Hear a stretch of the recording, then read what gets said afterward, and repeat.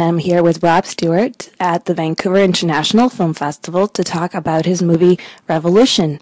So Rob, tell me a little bit about your movie. Revolution is a film about the evolution of life, 3.5 billion years in the making, through 5 major extinctions, culminating in humans in the midst of a revolution to save ourselves. And it sort of follows Sharkwater style a little bit, where you follow me ripping around the world, getting into a bunch of trouble, trying to figure out how we're going to survive this extinction. That's great, and you know, you've done Sharkwater. That came out in 2005, I believe, or 2007. 2007. Took you about 4.5 years or so to make this movie. How come it took you so long to make it? There's a lot of work that goes into them. We filmed Revolution in 15 countries, and this one took 4 years. So, you know, it's a pretty big topic. You know, this is sort of the biggest story that I know of. You know, what's happening to humans, where we've come from, where we're going, and how we're going to, you know, get out of potentially the biggest crisis humanity's ever faced, and positioning that as a positive and making sure everyone comes out of the movie inspired to want to change the world and get involved was really important to us. And so we wanted to give people, you know, the most epic journey possible, and figuring out how to tell that story took a while. And why did you want to tell this specific story?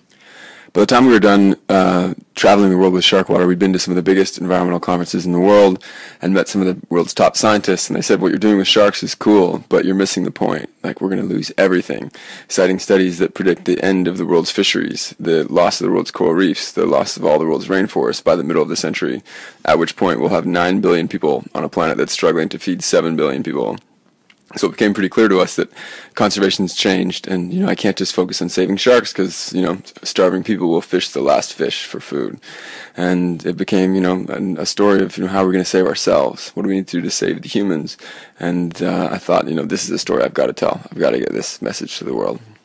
And it is a very universal story, but yet it is a Canadian film. So what's sort of the Canadian perspective that is brought to the film?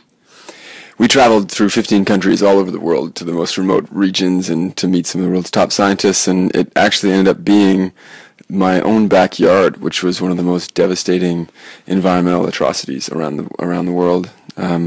We have the tar sands in Canada, which is the single biggest emitter of carbon dioxide on the planet, the largest, most destructive industrial project of its kind. And we know the emissions of carbon dioxide we put into the atmosphere make the oceans more acidic, and in more acidic environments, animals that build skeletons can't form, and that includes phytoplankton, which gives us more than half of the oxygen in the air that we breathe, coral reefs, home to 25% of the world's species, and fish that we depend on for food.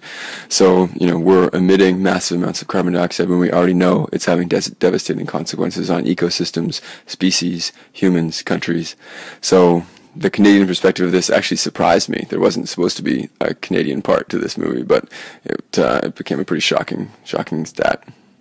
And I know there's some really interesting animals in this movie, some that maybe haven't been seen before and some that are supposed to be really, really cute. Can you tell us a little bit about those? To get people to fall in love with life the way I see life, because it's life that gives us our food, our water, and our air. We wanted to give people the most charismatic creatures on the planet. So we introduced people to things that live in the deep, dark depths of the oceans, into phytoplankton, into zooplankton. One species of cuttlefish people have been falling in love with, called the flamboyant cuttlefish. It's like a little squid octopus combination that's this big, that's highly intelligent, smarter than house cats. They communicate using their arms as to sign language. They use their bodies as banners for their emotions, and they're sort of the pinnacle of cephalopod evolution. And we also filmed shafacas and lemurs in Madagascar, which people found pretty cute, and lynx in Canada, and quite a few of basically the most charismatic and cool animals that I know of. And in a way, I mean, you're with Sharkwater, with Revolution, you are kind of trying to start a revolution in terms of how people look at the environment. Why is the medium of documentary filmmaking what you've chosen to use? Why is that the effective medium?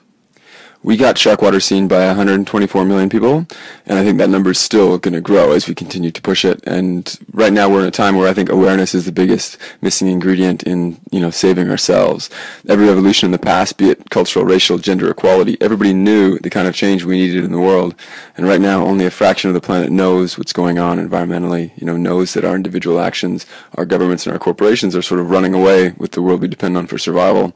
And the kind of change we need in the world is bigger than the kind kind of car we drive and the kind of light bulbs we use. It's revolutionary. It's massive. We got to change the system, change the way we think, change the way we live. And so if we can educate everybody and bring everybody, onto the same page, then we can usher in that kind of change. So I think, using documentaries and using film as a form of art to change the world is sort of the best thing we can do.